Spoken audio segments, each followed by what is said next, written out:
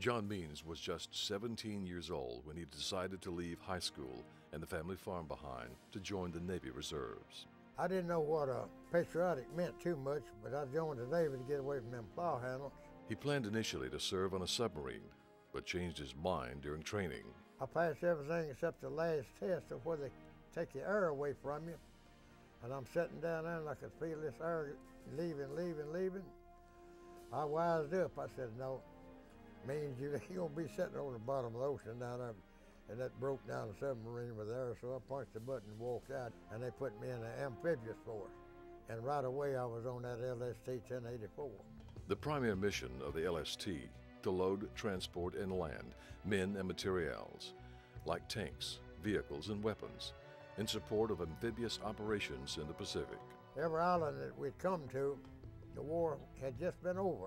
We caught up with the war in Okinawa, but now they were fighting 30 miles on the other side of the island, and we went in on this side of the island. So we went ahead and landed and offloaded our cargo and everything, and we didn't know what they were loading on, but when we got back to Guam, it was some body bags with some of those soldiers and some injured people and the medics and everything. We're just little 17-year-old kids over there having fun, you know, cutting up and showing out. But that's when the war hit us in, and it was serious from then on. They continued support missions until the end of the war. About 10 days after the war, this Japanese boat kind of followed us around there a little bit, so they sent a submarine and sent people aboard that boat. They were starving and nasty, and they were sick. They didn't have no drinking water or no food. So we got 2 on our LST. And when this guy was crawling on, he was crawling on with his gun.